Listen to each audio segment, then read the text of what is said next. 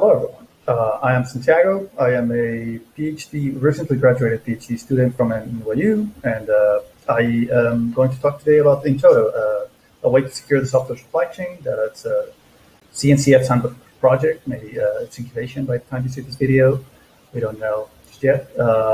And the main goal of in-toto is to protect everything that happens at the left of your software delivery pipeline. That is the version control system, the build farms, the vulnerability scanners, anything before admission on your cloud.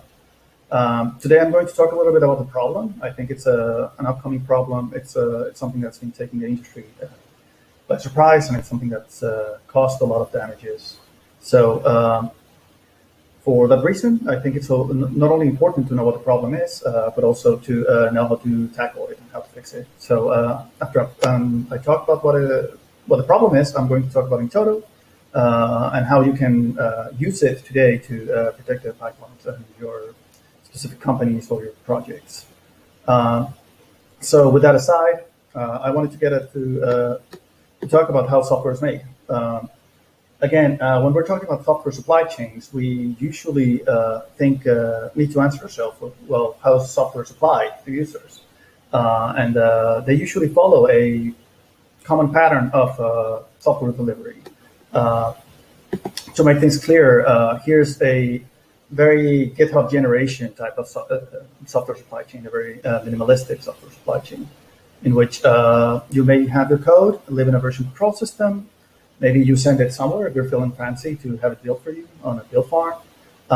If you're caring about the quality of your software, maybe you have a continuous integration service such as Travis running tests on every single commit that you make. And finally, somebody, maybe even yourself again, is packaging this piece of software to eventually get it out into the consumers, the users of your software.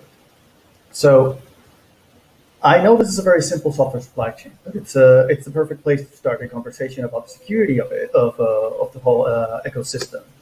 So again, this is a security talk, so you wouldn't be surprised if I told you that software supply chains can get hacked, and that's exactly what has happened time and time again. Hackers have been able to break into, say, the version control system and replace the sort of random seed of a project, or insert backdoors into software, or make malicious pieces of code that can actually subvert the whole infrastructure. This has happened time and time again, and it is a very damaging point of compromise, because a single point of compromise means that every single user of your product is affected. Now, this was just for the version control system. The same thing can happen in your compiler or your build farm. There has been instances such as the very academic Ken Thompson attack, in which somebody introduces a backdooring compiler into the pipeline in such a way that every single product of this compiler is introducing a backdoor in software. Or there's been more realistic attack scenarios like the Xcode Ghost, in which somebody made a counterfeit version of Xcode that resulted in every single iOS application being compiled with Xcode had a backdoor, a big piece of malware. Very popular applications such as Angry Bird were actually affected by this attack. And we're computer scientists, so we're good at interpolating things. This is not an isolated incident. This has happened time and time again in the build farm as well. Now, speaking of interpolation, I assume that you can also guess that the packaging infrastructure is a very, very good target for attackers. Attackers can break into the distribution or the packaging infrastructure, and they can insert backdoors. There's a case of a backdoor Linux Mint ISO that ended up being building a more than 800 host botnet in less than 24 hours, which was it was a very, very small profile attack that ended up creating a relatively medium-sized botnet, small to medium-sized botnet, in very, very quickly. There's other examples like Kingslayer. There's cases which I like to highlight to pretty much illustrate the problem and the nature of this attacks is PHPMyAdmin. It was hacked only in the South Korean mirror server. This gave the attacker a very particular fingerprint of the type of of victims that they would find. It was not only a very good example of something that may have been state-sponsored or something that may have been just able to attack a single country at once. So there was finger pointing going on. Some people, of course, blame North Korea, but there's many good explanations as to why somebody could want to target a particular population. Of course, this is not an isolated incident. This is not the only time that somebody has taken geographic approaches to software supply chain attacks. And finally, there's also questions about compliance. There are many things that are happening in your pipeline that may cause even a non-malicious action to affect all of your users.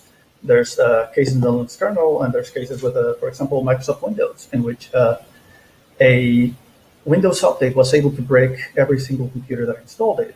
And it was originally believed that some hackers broke into the Microsoft infrastructure to cause a very, very damaging attack. But it turned out that somewhere in the pipes, somebody didn't do their job and vetted this Windows update properly. Of course, Windows launched an internal investigation. They were very thorough, and they were trying to figure out exactly what happened. And I'm sure that they fixed this problem, but it was already a little late for a couple of users.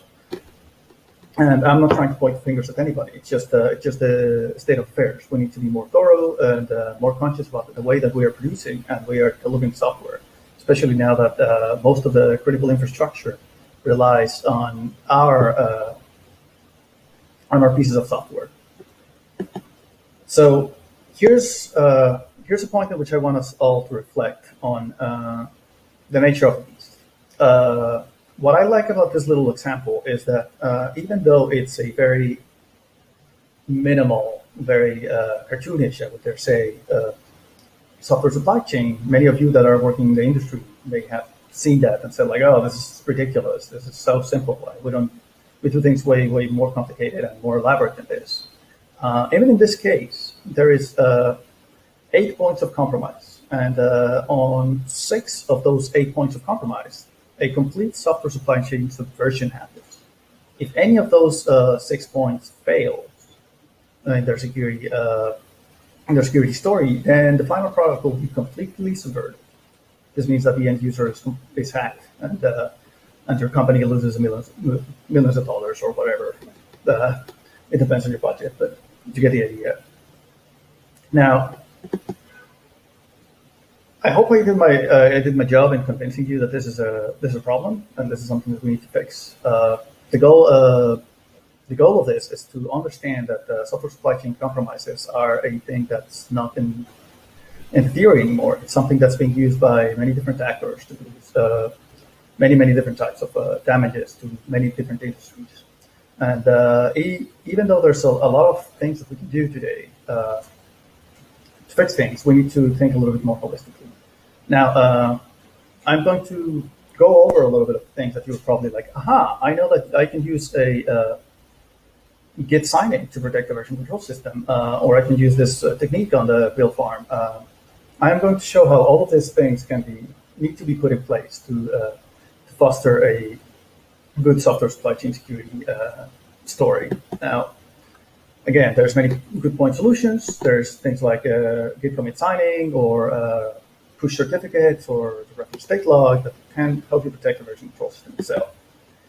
There's other things like TPMs and HSMs or verifiable compilers. There's things such as reproducible builds that can help you protect your build farm. And there's also things such as TLS and DPG and TUF for the delivery mechanism that can help you secure and protect the last mile on your software supply chain. So with all of those in place, I took the liberty of removing some points of compromise, and we still have a couple of questions unanswered. The first one is that we don't know anything about the gaps between the steps. That is, even though you may be following the software, the version control system delivery mechanism properly, you don't know if the person after you that's going to build the sources is actually checking that you're following these practices to the letter. And the same can happen to the packaging, and the same can happen to the CI testing and compliance mechanisms in place. At the end of the day, it's both a question of security and a question of compliance. Is everybody following things the way they should, and is everybody following the right security policy. And that's exactly the type of problem that we're against when we're talking about software supply chain security and holistic security on software supply chain. So to make things summarized or easier to understand is we want to follow three goals. We want to first define in a verifiable way what is supposed to happen in a software supply chain. Define the steps on your software supply chain. I have a version control system that looks like this. I have a build farm that looks like that. I have a packaging infrastructure that looks like this, and all of this is constantly being checked by a CI system. After that, we also want to define the actors, not authors, the actors that are participating in the supply chain. This means we know that the version control system is going to be being carried out by a team within my software engineering team, and we know that the person that does packaging and delivery is probably the software reliability engineers, or I don't know, any other role within your organization. And finally, because a chain is a series of coin-joined links, we want to make sure that every single step is properly connected to each other. We want to guarantee that everything happens to definition and that there's no gaps between the stories on each individual step. So now I'm going to tell you how you can use in-toto to provide these properties on top of the other security properties that I was talking about earlier. To do this, we use two things in in-toto. The first one is called a layout. Layout is a piece of policy that the project owner or a security engineer at an organization will define, and it will describe things on your supply chain. It's going to decide what needs to happen and how it should happen. So to do that, it will have a series of steps defined. It will say I have a version control system, I have a build farm, I have a packaging infrastructure, and I have a CI set up in place. Then it will create or allow you to define a series of functionaries, which are the actors that will partake in the operations in the supply chain. It will say Bob, the version control system person, will be taking care of the version control system, and Carol will be taking care of the build farm. It will also say Dave is the third party that's taking care of the CI, and Aaron will be the one that will be doing the packaging. It will also let you define what are the materials and products. But this is a non-overloaded word that we chose to talk about software artifacts. We know that Bob will be talking in a language of maybe version control system files, say source code or like build toolchain definitions. We know that Carol will be talking within the same terms, but maybe Carol will be producing binaries that are executable files. We also know that Aaron may be talking on binaries and also packages. So all of this types of software artifacts will be defined and will be assigned to an individual step. And in order to prevent this security stories to be separated from each other, it will use artifact rules, which are describing how these artifacts will be connected between each other. It will say Bob's version control system files will be the ones that will be input to both the CI system and the build farm. And both of them need to agree on that they're using the same artifacts. And Carol will say what is the resulting binary of the build, and Aaron will say what is the resulting package that she created. With this, and the signature to make sure that this is the right file created by the right person, we know exactly what needs to happen. Now that we know what needs to happen, we need to collect information about what happened. This is generating evidence of the operations as they were carried out in the supply chain. So in the in-toto world, to do this, we have another type of file that is a layout. It's called a link. These link files are essentially a series of attestations created by each individual actor or functionary in the supply chain. So Bob will create a little rubber stamped version of their operations that they will say, I actually checked out, created this Git tag. And Aaron, which will be doing the package, will say, I took Carol's binaries and I created this package. And here's my rubber stamp saying that I was the one that did it and nobody else did. So when we do this, we are able to verify, and we turn the conversation into does my definition of what I needed to happen, my policy defined in the layout that said this is the way that my supply chain needs to be carried out. Does it agree with the evidence that I collected in this series of attestations created by all of the actors in the supply chain? And with that, we can basically turn the whole conversation into following a cryptographic paper trail and matching it against the policy, all the way from the package and back into the version control system, or as far left as you want to take it. You can include conversations about the decision-making, design, legal review, you name it. It doesn't need to be an automated step. You just need to create the attestations yourself. So just to wrap up, in-toto is a framework that allows you to define how the things in your pipeline should have been carried out, and then to collect evidence of how the things in your pipeline were carried out. That way you can describe precisely the way that you wanted your software to be made, and you can enforce on each individual step of your pipeline that it was carried out to the letter. Now, something I'm very excited about in-toto is that it's, and this is a cliche phrase, but supply chain is only as secure as its weakest link, is that we need everybody in the ecosystem and the community to be involved and to participate. So in-toto has been working alongside a lot of different communities out there to create integrations, to be able to provide the security properties that, that we need to make a stronger software supply chain. One that I'm particularly proud about and excited about is Tecton and in-toto. It's a project called Chains. You can use it to track each of the operations that are being carried out by Tecton and creating total link attestations for them, so you can verify them at the end of the process.